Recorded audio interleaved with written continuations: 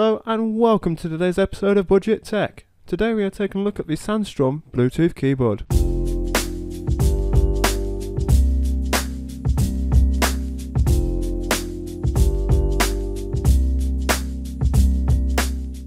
Right guys, as you can see today we are taking a look at a small Bluetooth keyboard called the Sandstrom KBSWITCH15.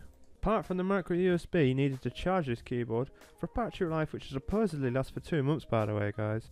So how does it work?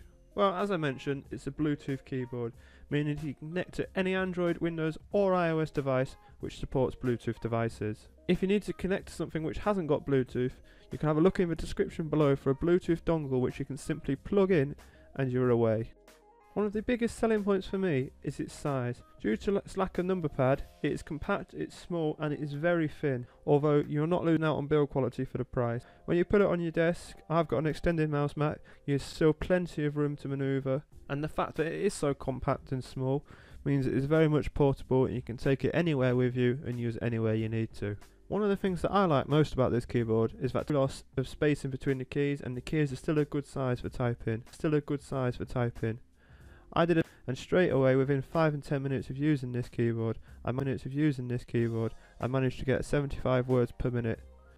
The only slight issue I have with this keyboard is that it's rather loud when you're typing. This is only a problem if you're going to be typing when recording it, and it's not over the top, it's just a little bit louder than I would have liked.